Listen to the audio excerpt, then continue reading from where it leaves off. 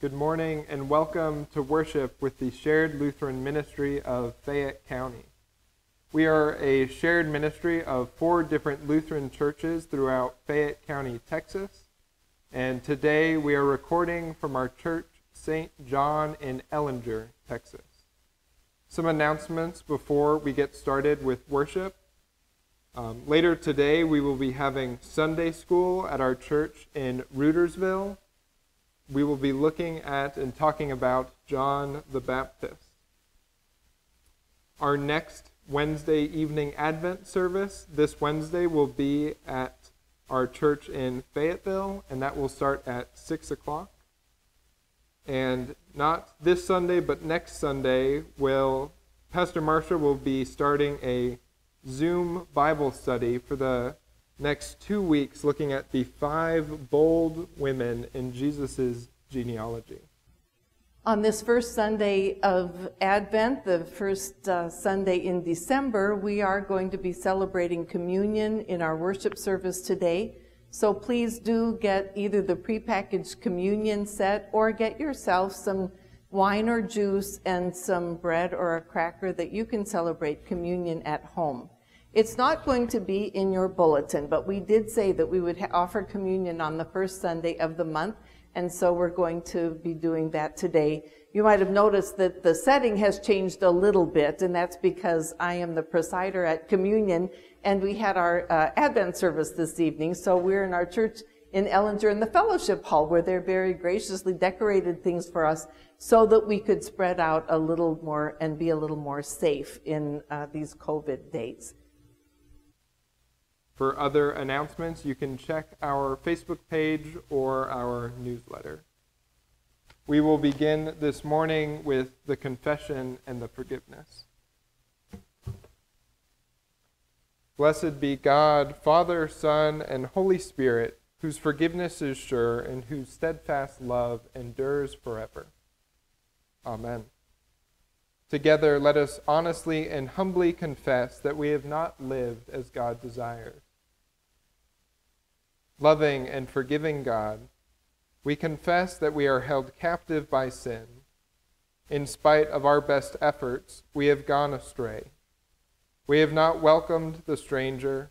We have not loved our neighbor. We have not been Christ to one another. Restore us, O God. Awaken us up and turn us from our sin. Renew us each day in the light of Christ. Amen.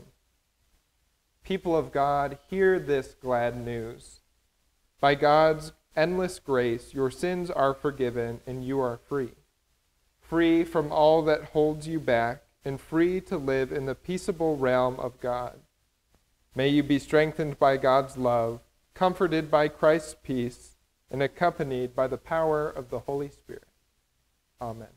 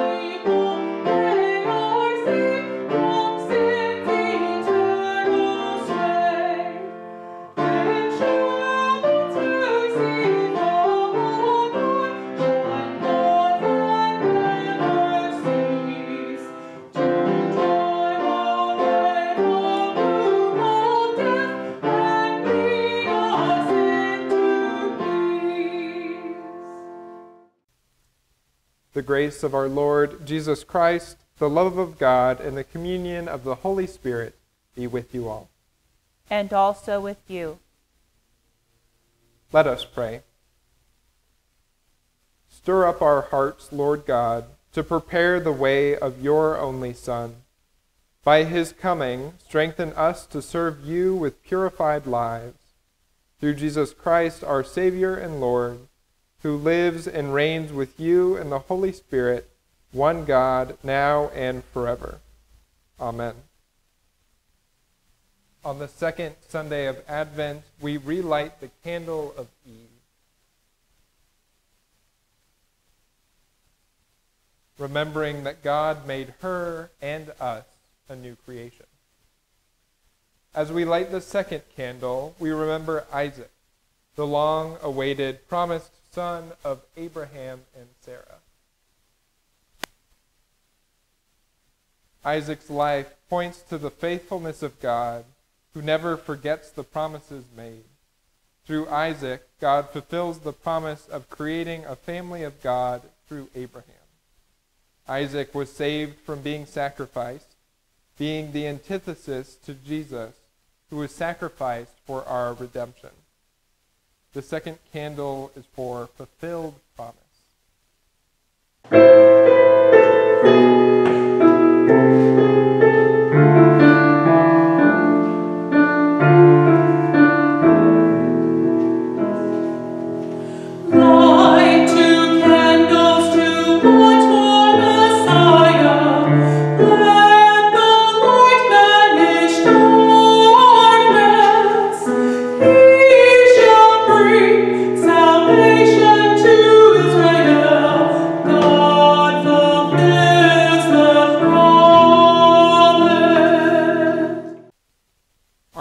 Reading is from Genesis chapter 22.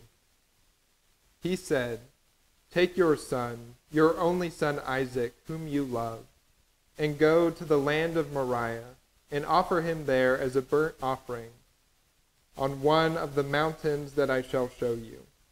So Abraham rose early in the morning, saddled his donkey, and took 2 of his young men with him, and his son Isaac. He cut the wood for the burnt offering and set out and went to the place in the distance that God had shown him. On the 3rd day, Abraham looked up and saw the place far away. Then Abraham said to his young men, "Stay here with the donkey. The boy and I will go over there. We will worship, and then we will come back to you." Abraham took the wood of the burnt offering and laid it on his son Isaac, and he himself carried the fire and the knife. So the 2 of them walked on together. Isaac said to his father Abraham, "Father," and he said, "Here I am, my son." He said, "The fire and the wood are here, but where is the lamb for a burnt offering?" Abraham said, "God himself will provide the lamb for a burnt offering, my son."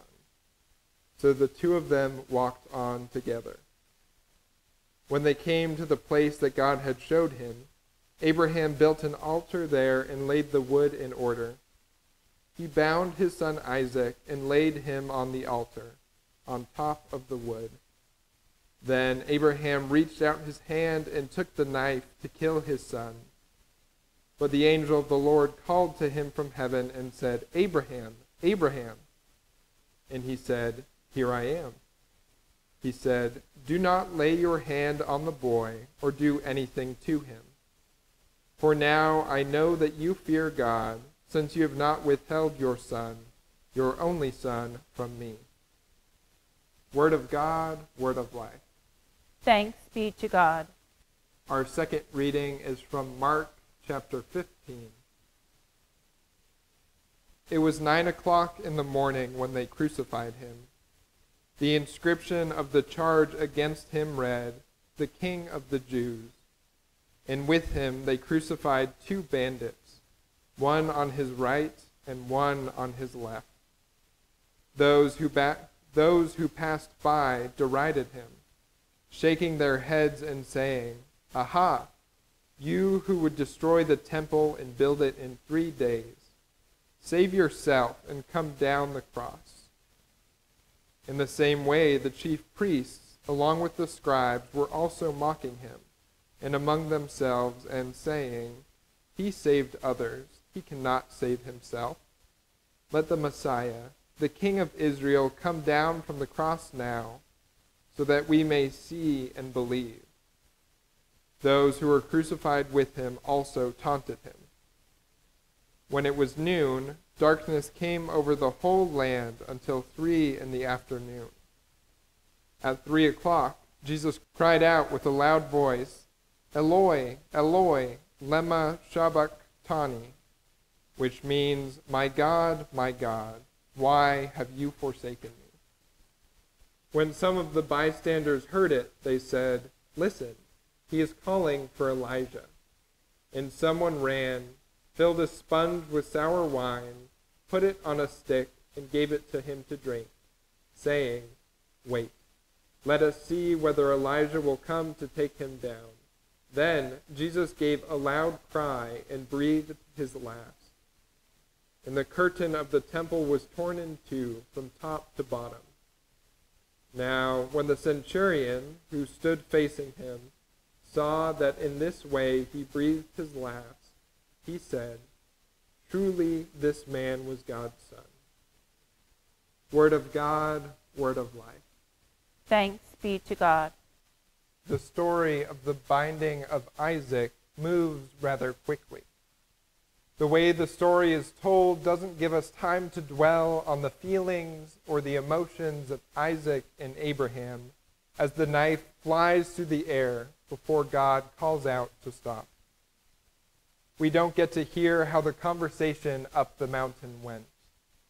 We don't know if Abraham hesitated before going on the journey and following God's command. We need to slow down and give closer attention to the few details this story offers so we can better understand what really happened. If we don't purposely slow down and read between the lines, we miss some of the important aspects of what this story has to say, not only about Isaac, but also about how Isaac can help us to better understand the person of Jesus.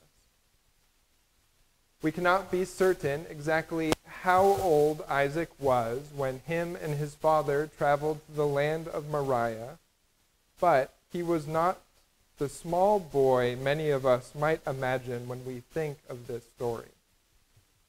The land of Moriah was a 3 days' journey from where Abraham and Isaac lived, and Abraham, even when Isaac was first born, was a man very advanced in age.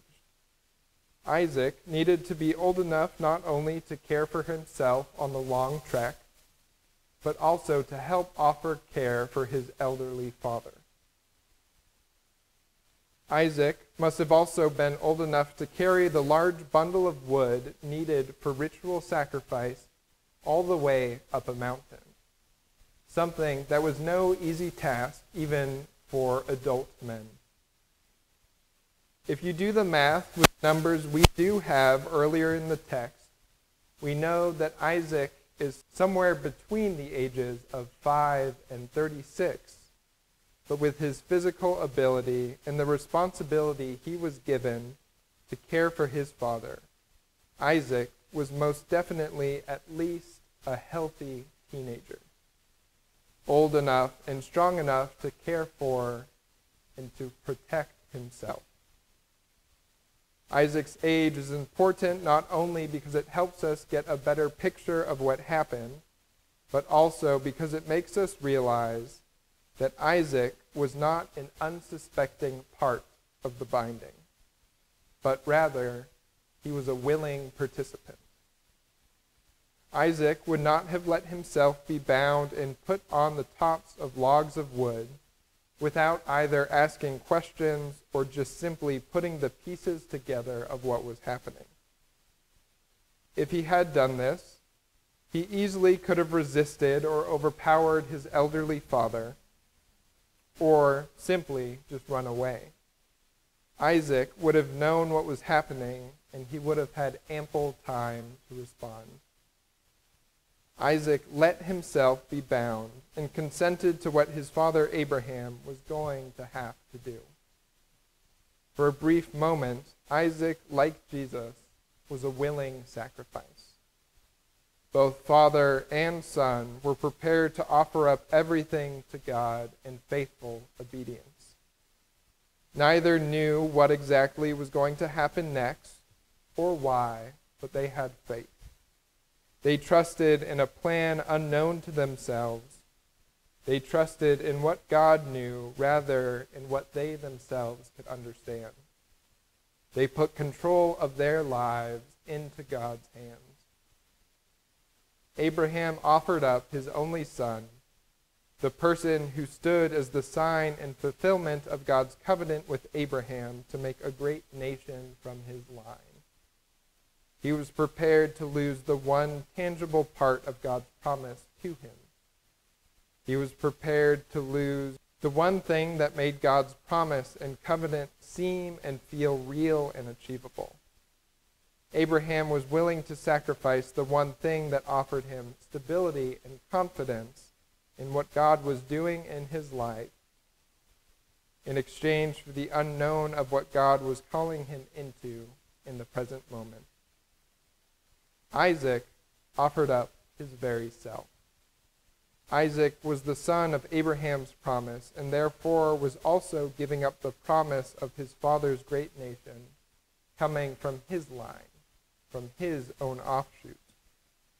Isaac knew he had a special place in God's eyes and that God's promise would work through him and his life, but he did not see how that could happen in a situation such as this.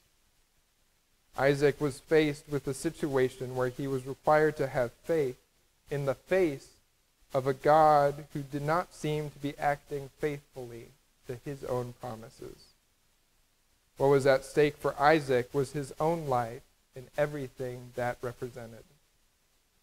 Isaac was faced with the possibility of saving his own life.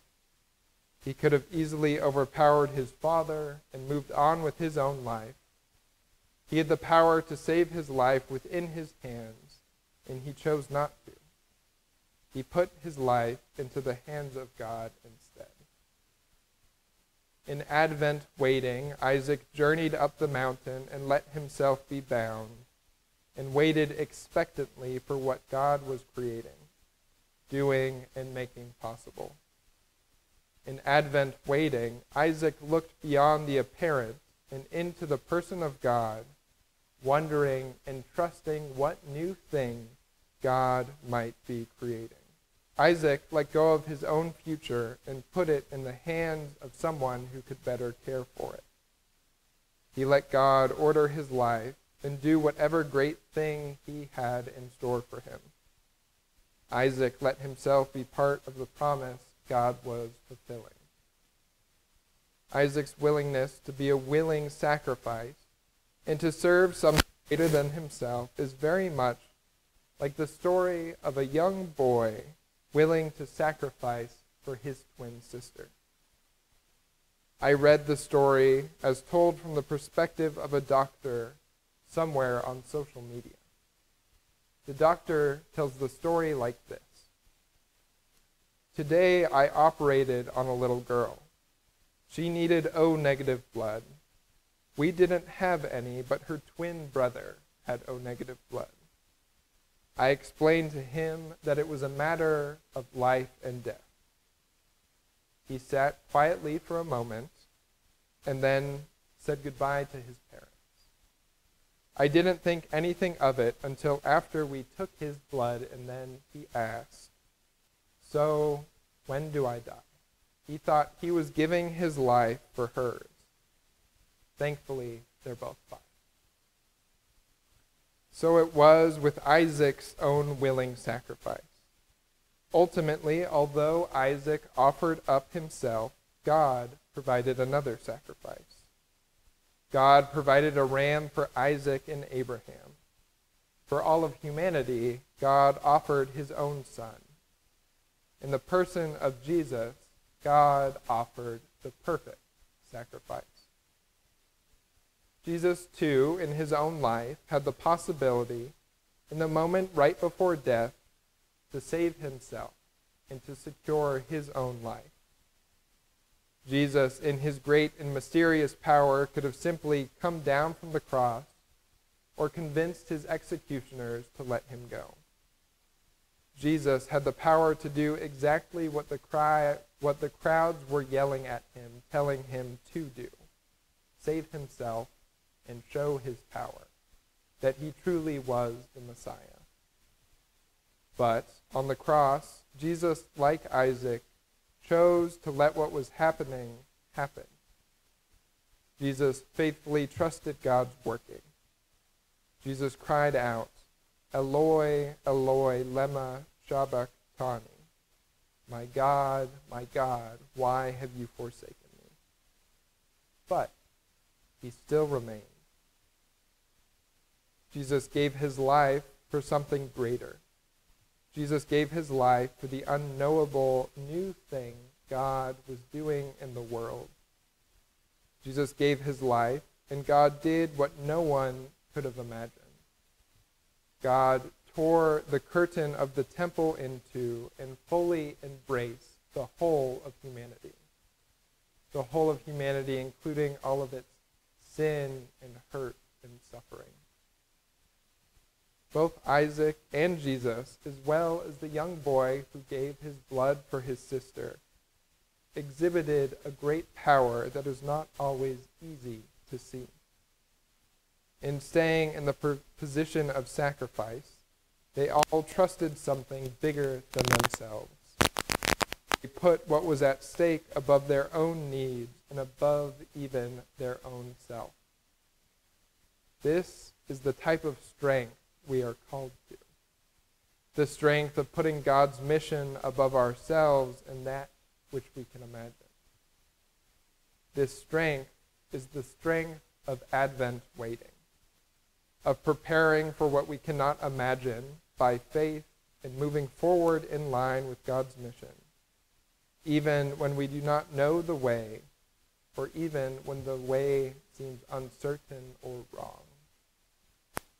When it comes down to it, it boils down to a simple question: whose hands do you want to put your life into? Whose hands would you feel more comfortable guiding and determining your future? Whose hands do you want to give control and worry to? Your own or God? Please pray with me. Holy God, in the person of Isaac, you show us what faithfulness looks like during times that feel like life or death. Give us the wisdom to leave our livelihood in your hands too. In the person of Jesus, you showed us the lengths you went to bring us back into your loving embrace. Give us the patience we need as we wait for the life you have promised. In the joys and trials of life, you show us new ways that you are working in our lives and in your world.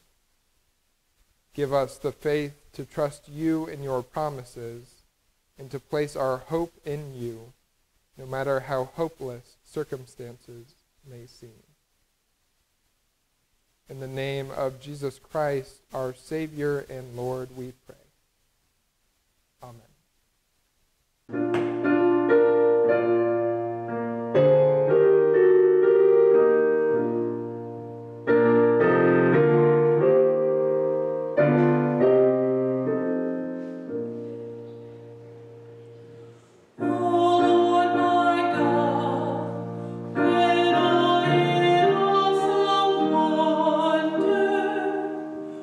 Consider all the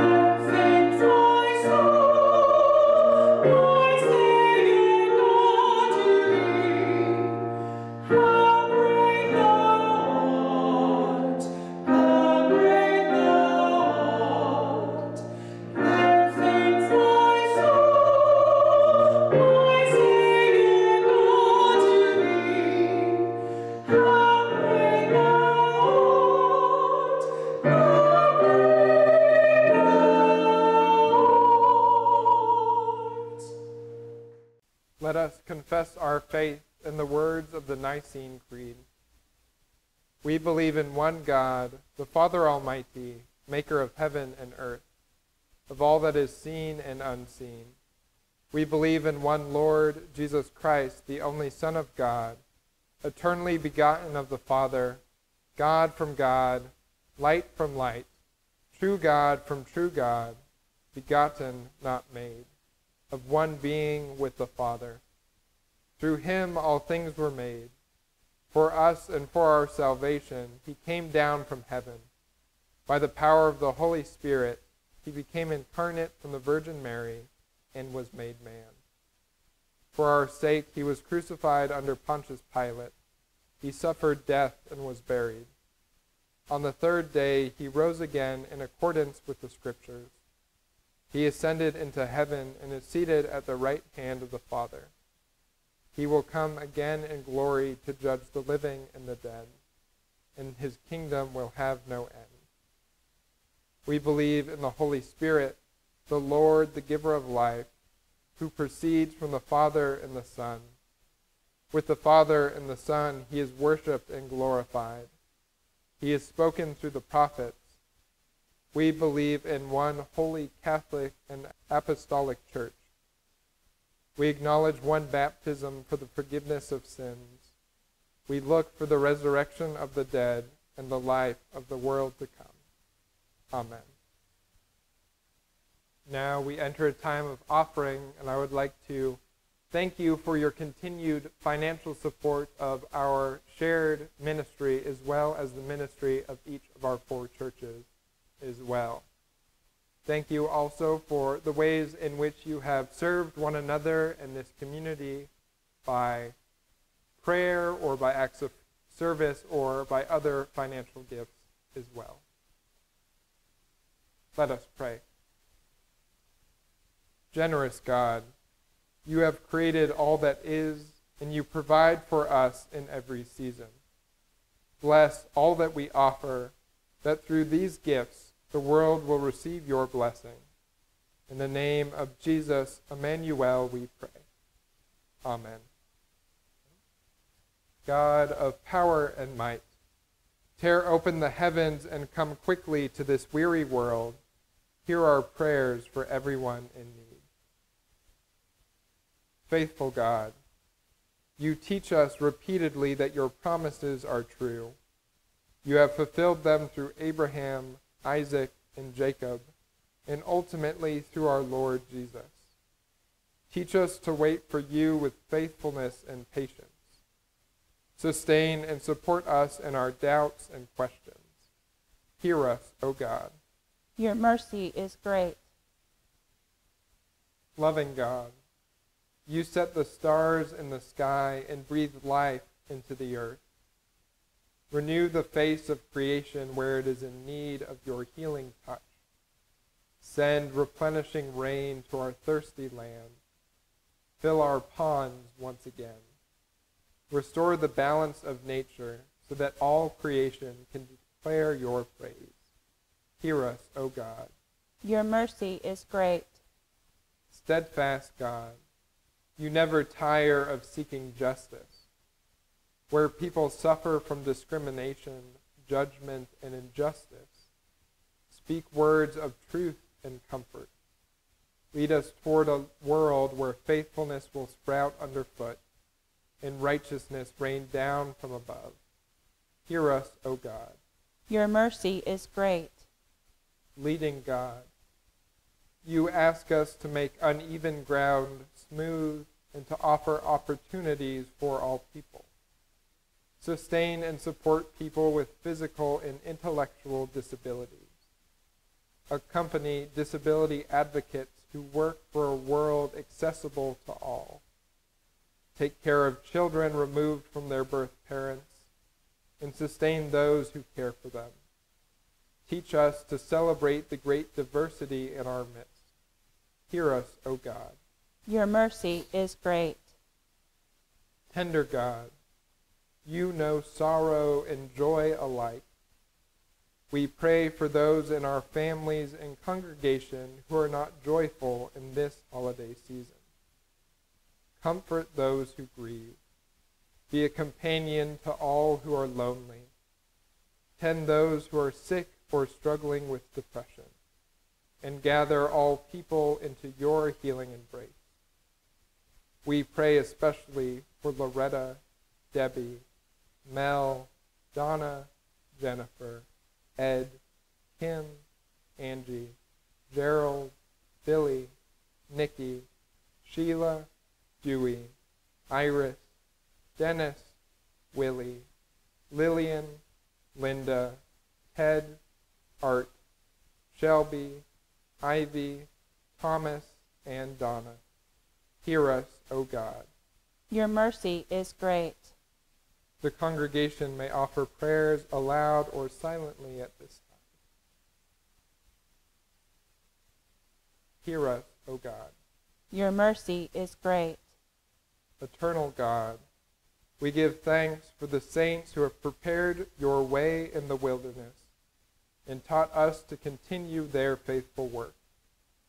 Make their generous lives an example for all. Hear us, O God. Your mercy is great. Draw near to us, O God, and receive our prayers for the sake of your Son, Jesus Christ, our Lord. Amen. The Lord be with you. And also with you. Lift up your hearts. We lift them to the Lord.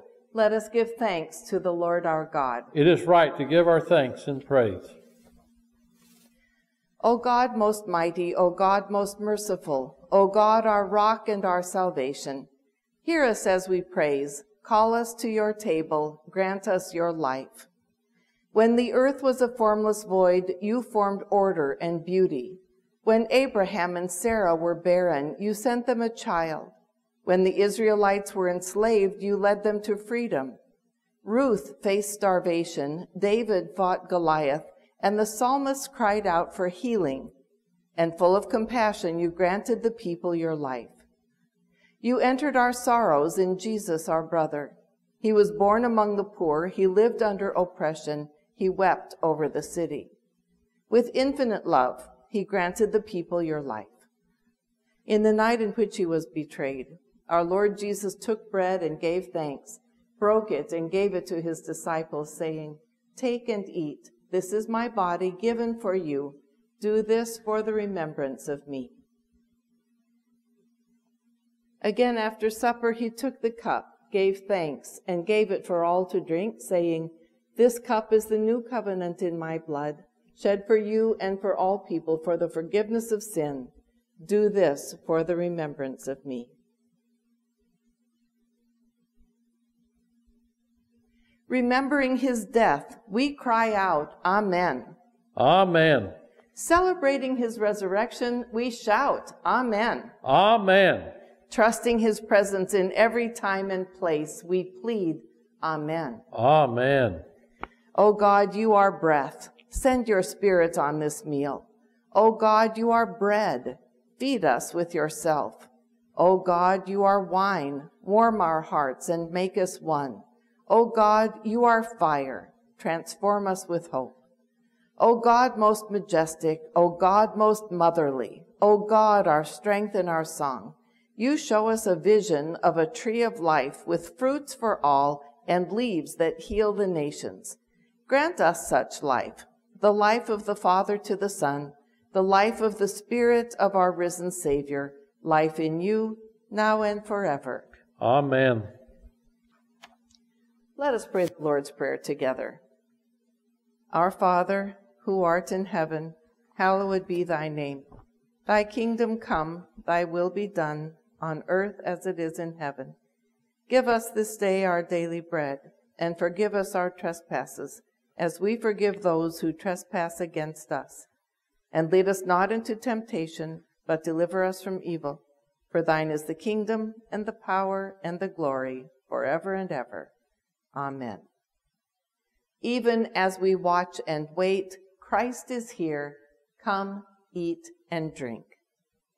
And so if you would at this time, if you haven't already opened your elements, make sure they're open. The body and blood of Christ, given and shed for you.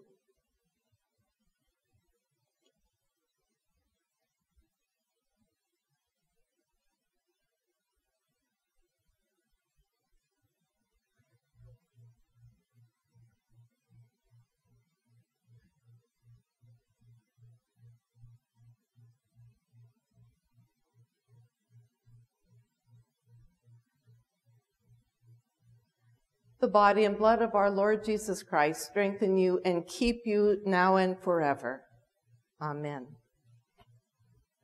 Let us pray. Gracious and abundant God, you have done great things for us, and we rejoice. In this bread and cup, you give us life forever. In your boundless mercy, strengthen us and open our hearts to the world's needs, for the sake of Jesus Christ our Lord. Amen. The Creator of the stars, bless your Advent waiting. The long-expected Savior fill you with love. The unexpected Spirit guide your journey, now and forever. Amen.